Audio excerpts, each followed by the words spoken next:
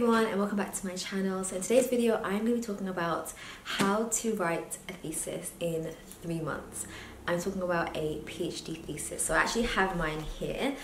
This is my PhD thesis. It's about 220 pages, so quite long, and I wrote mine in 3 months. I believe I started around May.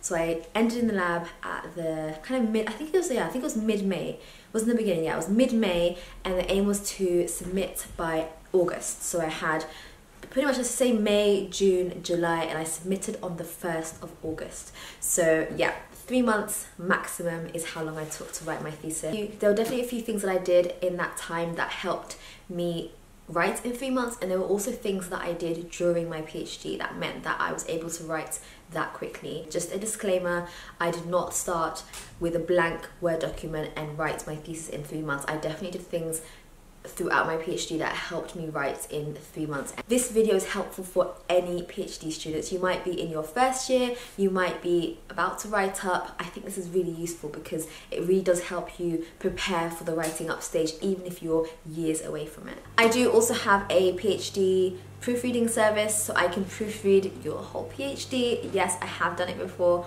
It does take me ages, but if you do want to know more about that, it is a paid service, of course. If you do want to know more about that, then do send me a message, an email on aminaplays@gmail.com.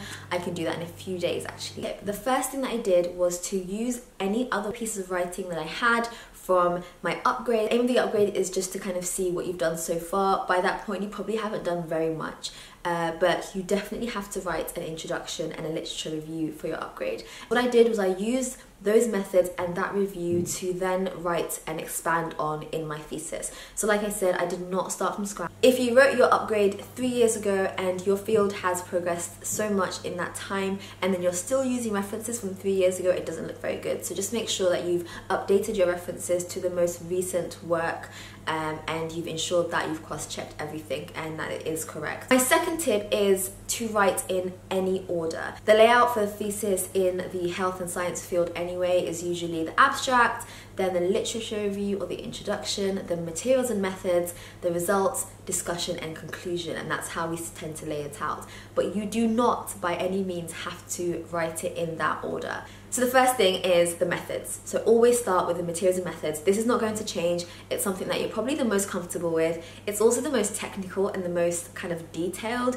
So being able to list all the things that you need and just going into the lab one day and collecting all that information, or who are the suppliers, what are the concentrations, just being able to do all that is time consuming. Doing the materials and methods first means that you've kind of got the hardest and the easiest part out of the way. It's a section that requires the least discussion. It's the method that you did, you just have to put it in and write it appropriately. So definitely start from the materials and methods. And if you are a PhD student that's in their first or second year, start writing your methods up neatly. If you are using a particular method and you know that it's going to be a fundamental part of your project, write it up and just save it in a Word document on your laptop, because you are definitely going to come back to that, and having that there, even though it might need a few tweaks later on, it will save you a lot of time and a lot of effort. Secondly, organize your figures and any diagrams, do your stats, do your analysis, all of that good stuff. Let's say you don't feel like writing today, just open up your data and make a graph for it, do the statistical analysis.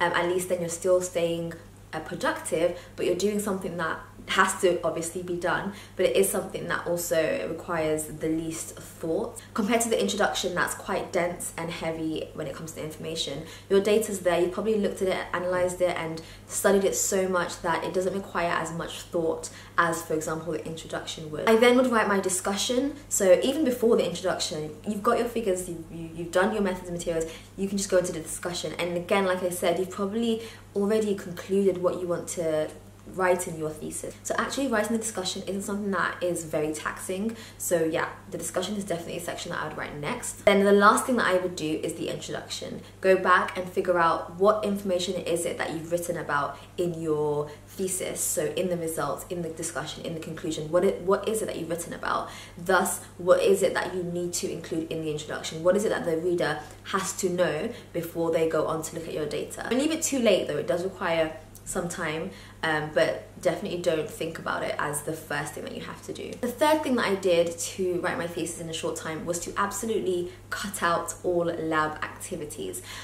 it is so hard to do this. I never wanted to stop. I kept on thinking, oh, if I just do this experiment, if I run this Western blot, if I do this bit of cloning, if I do this and that, I'll get that a little bit more, which will help me get, you know, conclude this and or disprove this or show this, and it piles up. You should stop trying to produce any more raw material. Just stop at one point.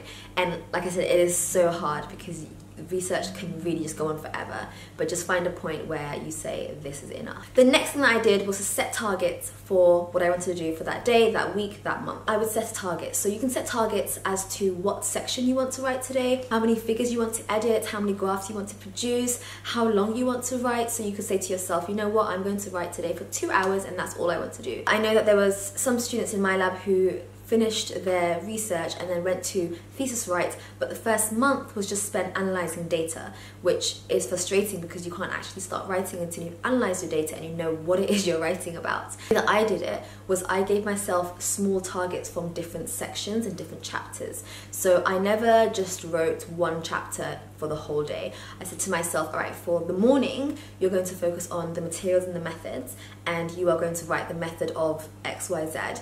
And then in the afternoon, you are going to construct some figures. So in one day, it meant that I had at least touched and edited 2 different chapters, which meant that I felt like I was doing more. The next thing that I did was to send my work to my supervisor to be edited as soon as I had got it completed. The methods was the first chapter that I actually finished. So I sent that to him as soon as I finished it, which was even, I think it was 1 month into thesis writing. And like I said, that's not going to change. So I sent it to him and he sent me back edits, and that was the only time he saw it. It really depends on your situation as well, because I know some supervisors might want to see the whole thesis in completion, whereas mine said, actually, just send me what you've done. In the end, when I gave him the full thesis, he didn't actually edit it completely from top to bottom because he had seen pretty much most of it, so he just looked at the conclusions and the discussion, which is the most important parts, and also the introduction as well, to make sure that it all matches up. The next thing I did was to take time over the details that do matter. So for example, I did a lot of cloning, so I needed to know what my oligos were in terms of their sequences,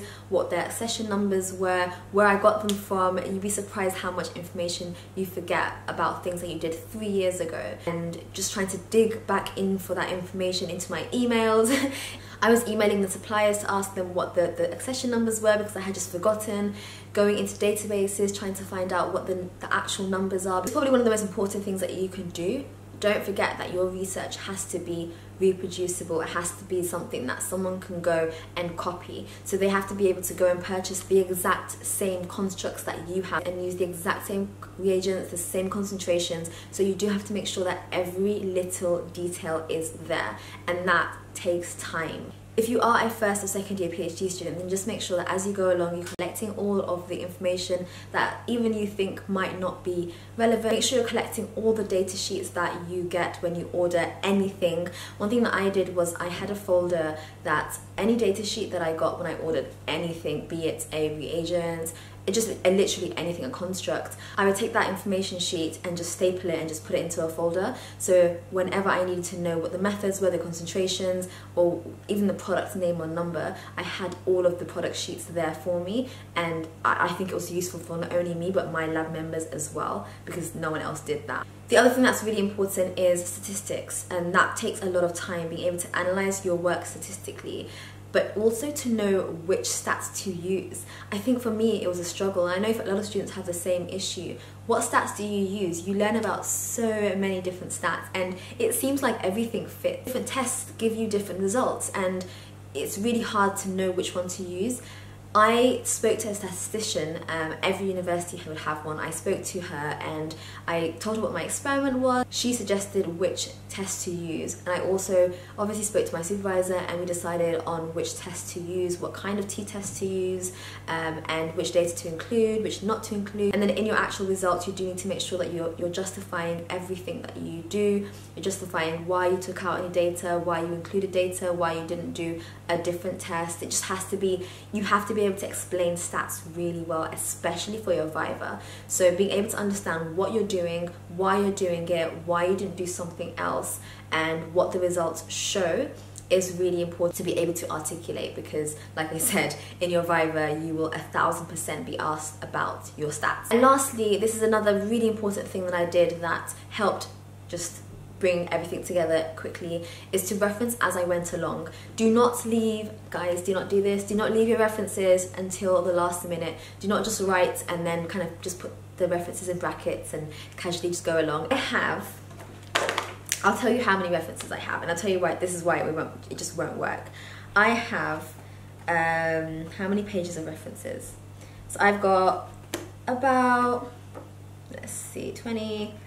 I've got about 40 pages of references.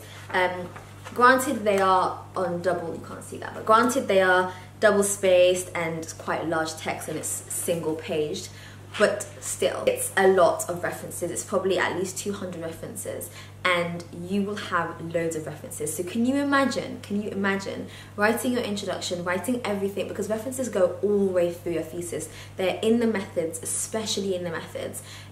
They are definitely in your discussion and your conclusion, and also heavily in your introduction. So they're not just in one chapter, they are everywhere. So can you imagine going through 200 pages of writing to find every reference, to then have to find the paper, to then have to go and do referencing? You will spend a couple of weeks, at least 2 weeks doing that.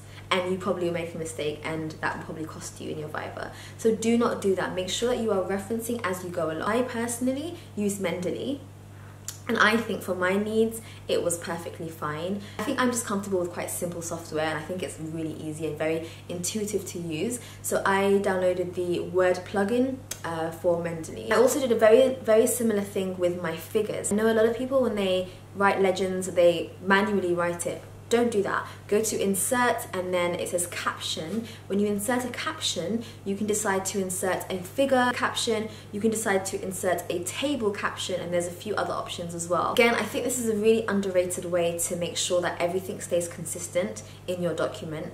And then when you actually cross-reference that figure, so in your text, you might have, you know, bracket figure, see figure 1 or whatever, figure 1. Again, don't just write figure 1, go to insert, cross-reference, and then select which figure it is you want to cross-reference. Now what that does, it just makes life so much easier, because let's say you decide to delete a figure or a table. Let's say that you decide to insert a figure or table in between. You then have to change all the rest of the numbers to match, because now you've got something in between 1 and 2, so you now need 1, 2, and 3. You then have to go through all of your text to change the references and the in-text references, and that takes a lot of time. It's just smooth and it's clean and it's just foolproof, and I absolutely love it. And it's one of the methods that I think I just stumbled across. Thesis writing is honestly a mystery. You only really realize what you're doing when you finish doing it. I really hope this video gave you an insight on how I wrote my PhD thesis in 3 months, a bit less than 3 months actually. But do not feel under pressure that you have to write yours in 3 months as well. If you're given 6 months to write it, take 6 months. But I know sometimes we end up doing experiments right to the end and we don't have that long left, and then we get really panicked and really stressy about it. But trust me guys, if I can vlog and write my thesis at the same time, then I know you guys can do it too. Adding bits as you go along really does help make the whole process that much smoother. But yeah, don't forget to subscribe to me on YouTube. I still feel like I'm new to this sometimes. Don't forget to follow me on YouTube. No, don't forget to follow me on Instagram, subscribe to me on YouTube, and don't forget to give me a huge like, and I'll see you guys in my next video. Bye!